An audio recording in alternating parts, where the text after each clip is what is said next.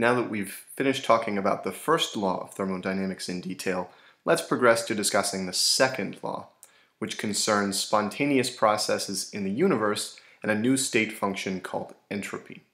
In this series of videos, we're going to introduce the new state function entropy, talk about its conceptual meaning and see a few different examples of how to calculate it, and ultimately come to a condition on processes that occur spontaneously within the universe, which amounts to the second law of thermodynamics, this condition. To begin, let's start by defining what we mean exactly by a spontaneous process and talk about the idea of a chemical potential. The first law, just to jog our memories, states that energy is conserved in the universe, and that a change in internal energy is equal to the sum of heat and work for a process. There are processes, however, that obey the first law of thermodynamics that do not occur in practice without outside intervention. Here's an example of one such process. So you'll see on the top left of this figure a faucet at the top.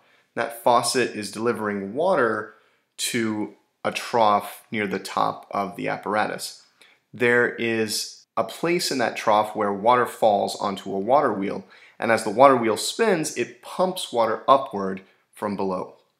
Since the energy provided by the water falling from the top is just enough to pump the same amount of water up to the same height, in this case, delta U is equal to 0. So in theory, this apparatus ought to be able to run forever, right? Since the amount of energy provided by the falling water is equal to the energy needed to pump the same amount of water up. However, we would find in practice, we would find empirically, that it is impossible physically for this device to run forever.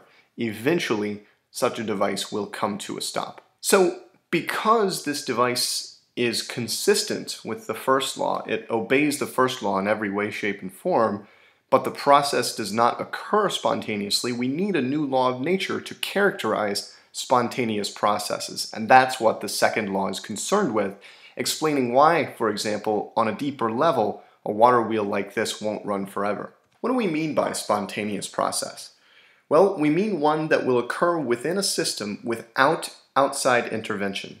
For example, without an external source of energy to drive the process. A spontaneous process is one that sort of just happens without influence from the outside world. One thing to note about the second law and thermodynamics in general is that spontaneous processes may be fast or slow. Thermodynamics really has no notion of time because it deals only with systems in equilibrium, systems that are unchanging with time. For chemical reactions in particular, we think of a spontaneous chemical reaction as one that converts one set of concentrations to another. And this is a point I'll return to again and again as we talk about thermodynamics, this idea that although we can think of a spontaneous chemical reaction as converting reactants to products, in fact, no reaction goes to completion entirely.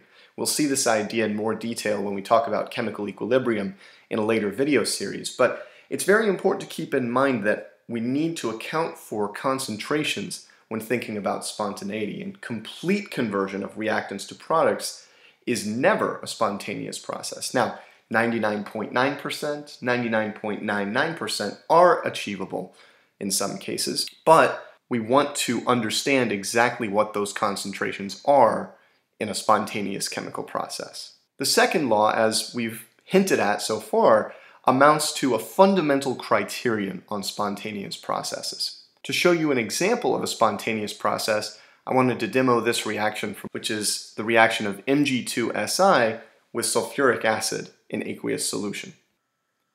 Notice that as soon as the reactants are brought into contact, the reaction goes immediately without intervention from the outside world. And in fact, it goes very vigorously and very quickly. So this is a nice example of a very fast spontaneous process. So how do we go about developing a criterion for spontaneous processes? Well, we can take some inspiration from physics. In physics, for example, we can note that spontaneous processes tend to involve a decrease in some kind of potential energy for a system, be it electrical potential or gravitational potential. We've seen numerous examples now of Coulomb's law and the idea that electrons and nuclei come together, move together spontaneously because of Coulombic attraction. A good example from physics is the falling of a ball spontaneously in a gravity field until it reaches a minimum in potential energy. So a ball will fall from a height above the ground until it hits the ground, and that represents a decrease in gravitational potential since the height of the ball is decreasing. What we want to know from a chemical thermodynamics perspective is there a chemical analog for gravitational potential energy, some kind of chemical potential that we could ascribe to, say, a chemical system with a particular set of concentrations of reactants and products? We're going to find that there is, and we're ultimately going to denote it with the letter G. And so, to show you an example of what a spontaneous chemical process might look like in terms of this hypothetical chemical potential, take a look at the diagram that's here. We can imagine if, for example, the chemical potential of the reactants is higher than the chemical potential of the products, then a spontaneous chemical process leads to a decrease in chemical potential. We can think of the process occurring as going downhill, and therefore it's spontaneous, just like a ball rolling down a hill. Note the correspondence between the falling ball here and the falling chemical potential here. To really unearth the nature of chemical potential, we have to look at spontaneous chemical processes in a little more detail. A good first candidate, if we think about empirical experience, is enthalpy. Could G simply be equal to the enthalpy H? What we know from empirical experience is that a great many exothermic processes are in fact spontaneous. A great example is the thermite reaction. Let's take a look briefly at one example of a spontaneous exothermic process that releases heat. In this reaction, 2 moles of aluminum react with Fe2O3 to produce molten iron, and you'll see the delta H value there is negative 850 kilojoules. So that is quite a bit of energy released. And this is a spontaneous reaction. As soon as the reactants are given a little bit of a spark and allowed to come in contact, the reaction occurs spontaneously, and you can see the molten iron collecting on the ground below the bricks. Spectacular reaction, the thermite reaction. If we're going to make enthalpy our chemical potential, that means any process that decreases enthalpy, any process for which delta H is less than 0, any process that releases heat at constant pressure is another way to put this, is spontaneous. On a diagram like the energy diagram we just saw, enthalpy decreases in going from the reactants to the products. The problem with this model is that there are a number of endothermic processes that are also spontaneous, and I want to show you one example of an endothermic spontaneous process right now. I'm going to put a small puddle of water on this wooden block.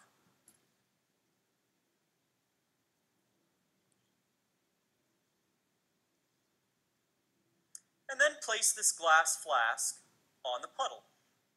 Next, I'm going to add some solid strontium hydroxide octahydrate, and then some ammonium nitrate.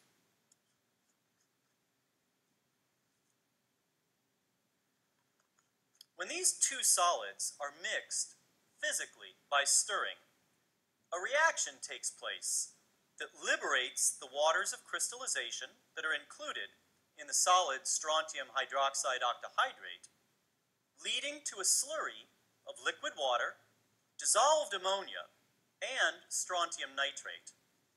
The liberation of water dramatically increases the entropy of the system, which drives the reaction, even though the enthalpy change is actually very unfavorable. That is, the reaction is very endothermic. How do we know it's endothermic? Well, let's see. As I'm stirring, the solids are becoming a bit wet, and I can smell liberated ammonia. That escape of ammonia as a gas also dramatically increases the entropy of the process. And now I have a fairly complete reaction. And if I lift the flask from the block, oops, I can't lift the flask from the block.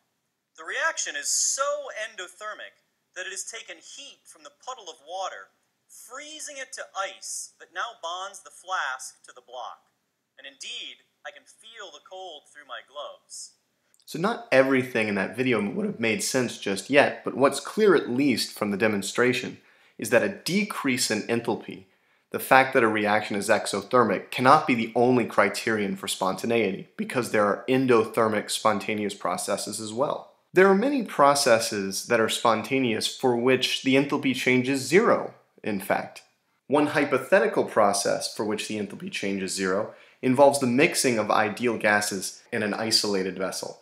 So imagine, for example, two gases, red and blue, with equal volumes on either side of a rigid partition within a container that's perfectly isolated. So perfectly rigid and perfectly insulating walls such that no matter can come in or leave and no energy can enter or leave. What happens when we remove the partition? Do any processes take place spontaneously within the now completely open box? Well, of course, the gases spontaneously mix, but the temperature and the product of pressure and volume are constant throughout the mixing. So that means that delta U, because it depends only on temperature, right, for an ideal gas, is equal to 0, and delta H is equal to 0 since P times V are constant for both gases throughout the mixing. So the change in internal energy and the change in enthalpy are both 0 here. But what exactly is going on here, and what makes this process spontaneous? One thing worth noticing is that upon the removal of a constraint on the system, more precisely, upon the removal of this wall separating the two gases, which we can think of as a constraint, the gases spread themselves out uniformly over the entire accessible volume of the container. What we find is that there is a natural or spontaneous spreading of the kinetic energy of the particles. And this idea that energy spreading characterizes spontaneous processes is one valuable way to think about the second law of thermodynamics. To capture the second law in quantitative or mathematical terms, what we're looking for is a state function that captures this dispersal of energy, and we'll get it in the next video.